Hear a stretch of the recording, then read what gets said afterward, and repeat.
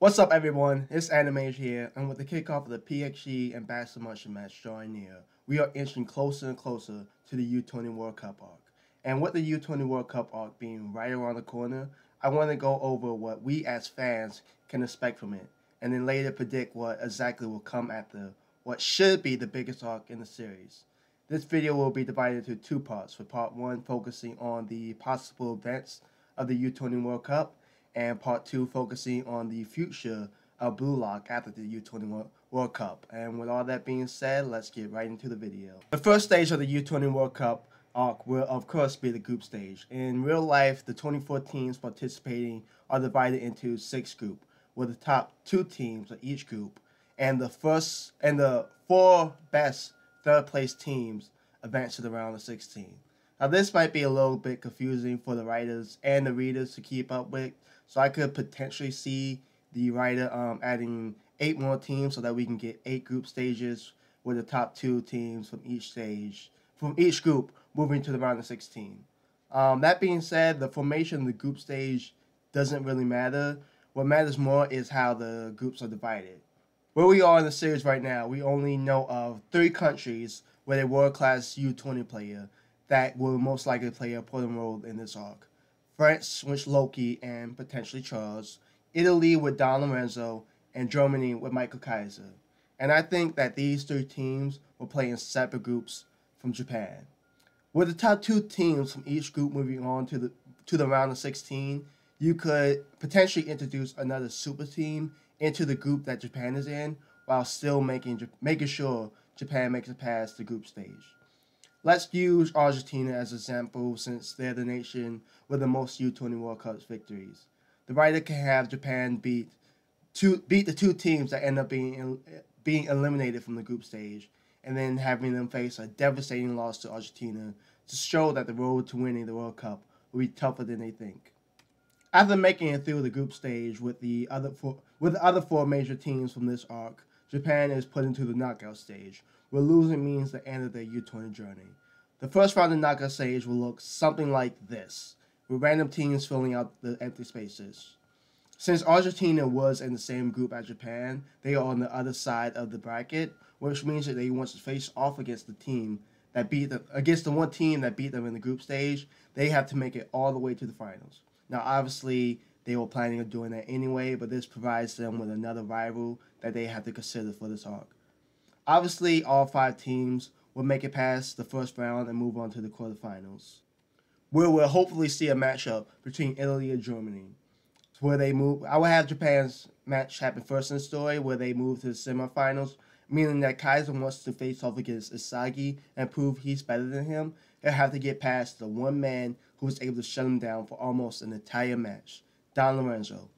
And yeah, if I had it my way, we will see this match play out in the story. I mean, that matchup in the NEL was the first time we saw 2 new Gen 11 players go up against each other. Because this story is primarily told from Isagi's point of view, the matchup mainly played out in the background. We desperately need these 2 to be the main focus of a match in the U20 World Cup. I feel like this would be the biggest letdown in the series if we don't see these 2 have their rematch. But anyway, in the end, I will have Kaiser beat Lorenzo so that he can face off against Isagi in the semifinals, while France faces off against Argentina. From here, there's a lot of ways you could take the story. You could have Germany beat Japan, where they will either face off against France or Argentina for 3rd place, while Germany faces off against the winner of French and Argentina. But for this video, let's just say that Japan is able to beat Germany to make it to the finals of the World Cup. By the way, if anyone's wondering why I have Japan facing off against Germany in the semifinals instead of the finals, just like Karasuno had to beat their biggest rivals Obajosai to face off against the true final boss of Haikyuu in one of their tournaments, I'm having Isagi beat his biggest rival to face off against the true final boss of the U20 World Cup, which I would have beat France.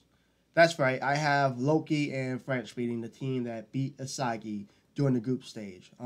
In one of my earlier videos predicting the match between PXG and Bastard Munchen, I said that Loki would outplay Noel, showcasing that he had the potential to become the #1 shark in the world thereby creating another rival for Isagi during the U20 World Cup arc. Now, whether Isagi beats Loki in the finals or not doesn't really matter. What matters is what happens afterwards, or if anything happens afterwards. And this is where we have to discuss the future of Blue Lock after the U20 World Cup arc. There are three options for the series after the U20 World Cup. Option 1, the U20 is the final arc of the series and the story ends with Japan winning the U20 World Cup. This to me is the most unsatisfying option even if Japan wins. You see, there are two overarching stories within this series. The first story is how the Blue Lock Project creates a striker that can lead Japan to the World Cup trophy, and the second story is how Isagi becomes the #1 striker. If you end the series after the finals of the U20 arc, neither one of these stories gets a proper conclusion. Now, I'm not trying to make the U20 World Cup seem like a smaller achievement than what it is, but the actual World Cup is way bigger than the U20 World Cup.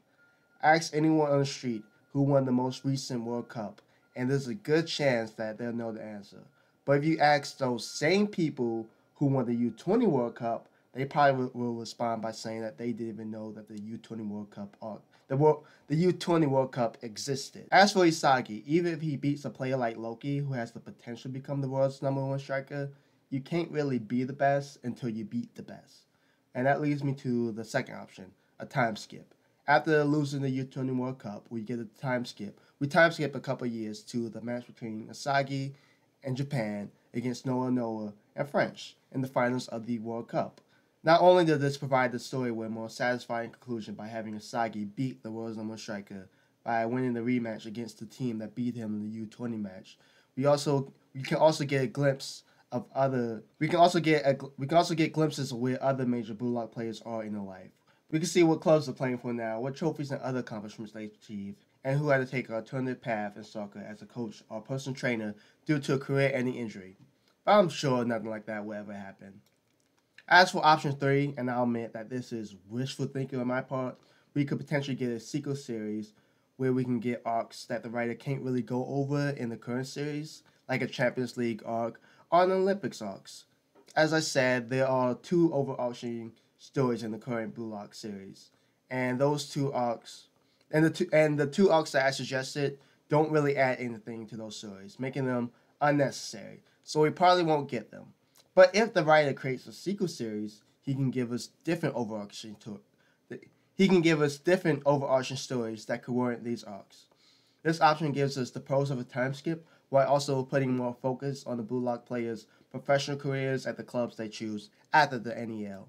As I said, this option is complete wishful thinking, since it's largely unnecessary for the story as a whole, but I would love to see this.